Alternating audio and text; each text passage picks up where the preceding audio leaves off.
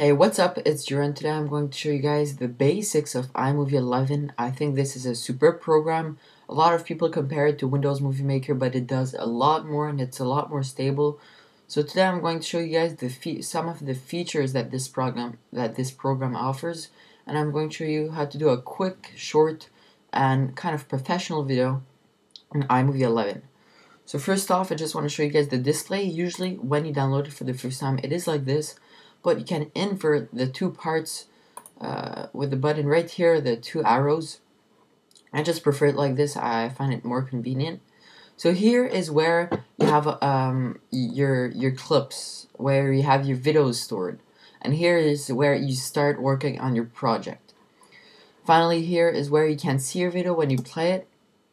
Today I'm going to show you guys how to just do a quick clip over a Call of Duty clip in Modern Warfare 2. So basically what you want to do is create a new project. You do that by pressing Command N, and here you have different options. I'm just going to do a really simple one, so I'm just going to name my new project Modern Warfare 2 clip, and these usually are always good. You want to keep it in 30 FPS and keep it widescreen, and don't automatically add cross dissolve. So you want to create your project, and here it's just going to create a new project. And of course, for those who don't know iMovie, you never have to save. It saves automatically in your computer. There's no like here, you don't see any save or save as. It's always stored. So to import a clip, you just have to go and import movies, and you select any file in your computer. I'm not going to do it right now because I already did it to save some time. But you simply have to select one and press import. Usually the import is the longest part of doing a video. It takes, depends of course on the length of the video and if it's HD or not, but it takes a good while.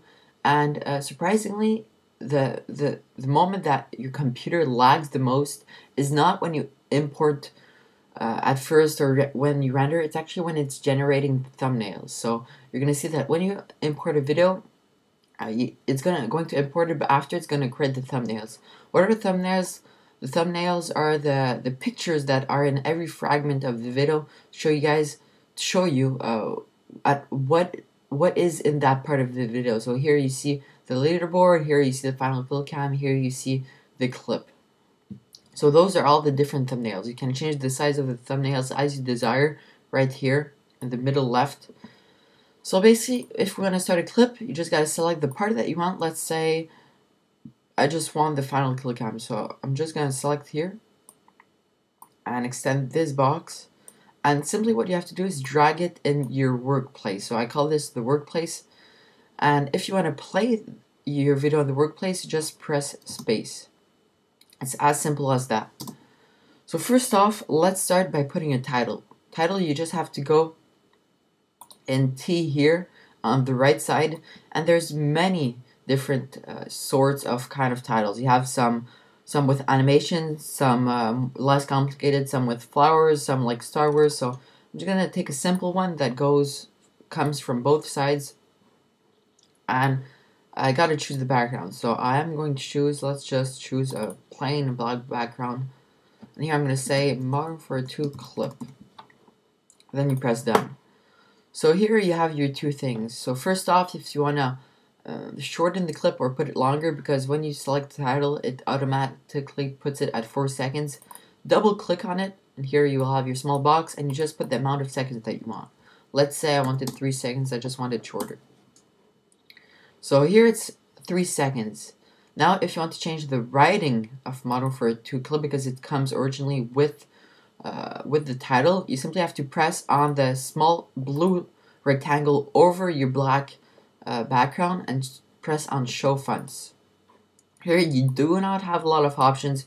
You can of course try getting more in system font panel, but we won't be talking about that. Here you have all these, so I'm just going to select maybe more calm, and maybe select red, and here I'm going to select 9. You can also select the style and the alignment. After that, you press done, and let's just watch that. It does a nice effect to the text, and it's not like just a plain text. After that, if you want to just add a bit more professionalism and make your video look better, you just got to go in here. It's the before last kind of square, and you want to choose a transition. Basically what a transition does is, as it says, it's a transition between both clips so that it doesn't like, it's not rough, it's not like hard on the eyes when you watch it. So I'm just gonna select, I don't know, cross dissolve, which is the simplest one. I'm just gonna insert it between both clips. I'm just gonna play it, and you see it's smooth.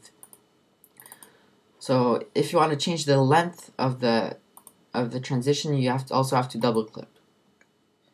After that, if you want to adjust the volume of your clip, for example, if your clip is too loud, simply have to double click on it. Here you have a bunch of options that I'll show you in future videos. But you have to go in audio, and here you have volume at the top. You simply have to select it. You can put it up to 500% or put it at 0%.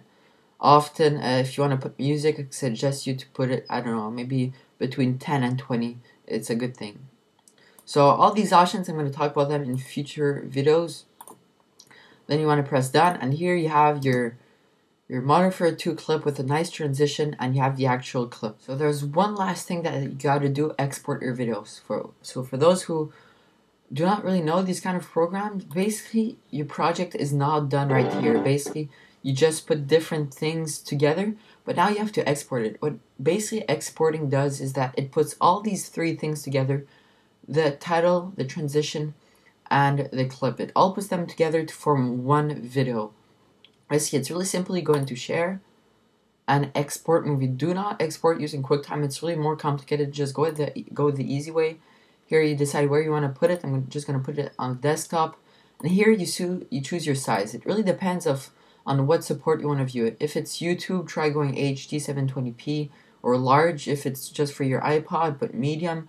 It's really easy to see which format is the best for you. So you just have to click export. That is all, guys. I think I said about everything that is really basic about the program. If you want to see more, simply press the like button and it will encourage me to do more. Thanks, guys, for watching. Have a nice day.